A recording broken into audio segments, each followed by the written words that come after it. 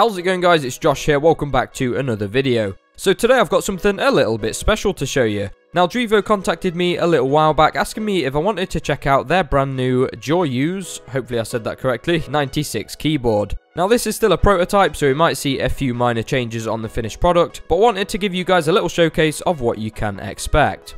As you can tell, it looks absolutely stunning. It is the world's thinnest aluminium mechanical keyboard. It almost looks similar to something you'd expect to see from Apple with its all aluminium body. I always think aluminium is probably one of the best looking materials. It just looks and feels so premium, much more so than plastic, which is what the majority of mechanical keyboards in the market are made of, even the very expensive ones from the big manufacturers. Now if it's not already obvious, this keyboard has been made with portability in mind. It comes in at a very sleek thickness of only 21mm and a size of 343 by 124mm. Not only that, it weighs less than 500 grams, so it just feels really light and would perfectly travel alongside you in something like a laptop bag. You may have noticed that it's a lot shorter than standard keyboards while managing to still keep 96 keys. That means you've still got the numpad, which a lot of people use, especially while doing office or work related tasks. I do wish they hadn't left this gap where the escape key sits, for two reasons really. One, because it sort of breaks up the all key appearance, and mostly because it exposes this screw right here. It kind of takes away from such a clean design. It wouldn't be so bad if they'd moved it. So this keyboard actually has Bluetooth, so it can be used wireless.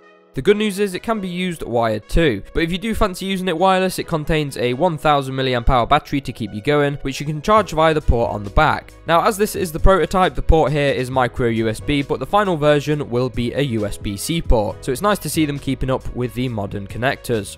The battery should last fine for normal usage. It's rated at 50 hours, which is plenty, although if you have all those LEDs on, you're looking at more like 6 to 8 hours.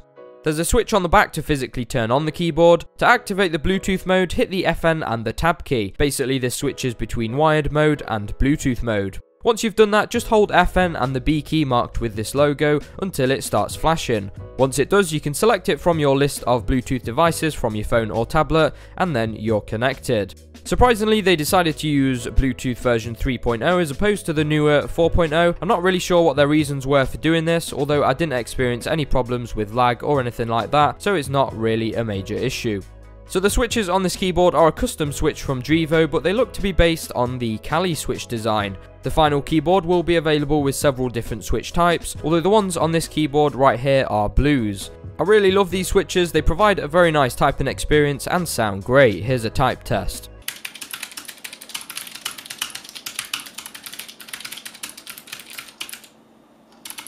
They're a very low profile switch with a 3mm travel distance and come with some nice quality double shot low profile keycaps to match. They're not standard stems mind, so they're not easily replaceable, although I really like them anyway. They're translucent on the edges too to allow the LEDs to shine through nicely.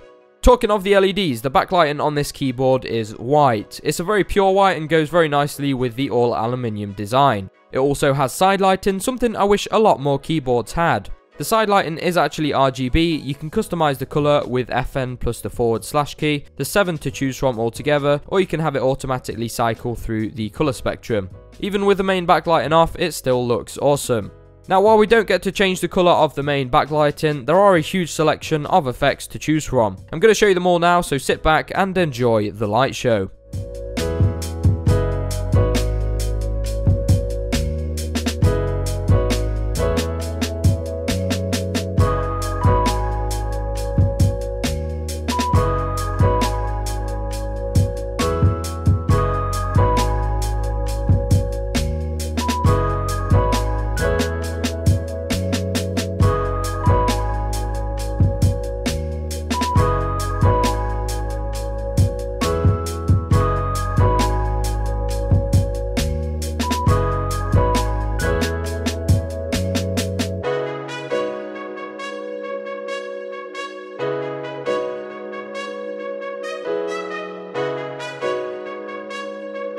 It's an incredibly varied selection, so you should definitely find one you like. You can even change the speed of the effects with the left and right arrow keys, and the brightness with the up and down arrow keys.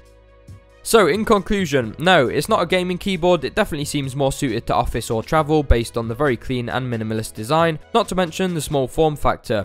It just looks absolutely stunning, everything from the aluminium body down to the carefully polished inside edges. I love the lighting. I would quite like to see an RGB version in the future, so we'll have to wait and see. But if you're after a very slim, very nice looking keyboard, definitely check it out. It's supposed to be released for sale to the public on December the 25th. The price is $69 or around £50, which actually sounds about right for something that looks and feels this premium.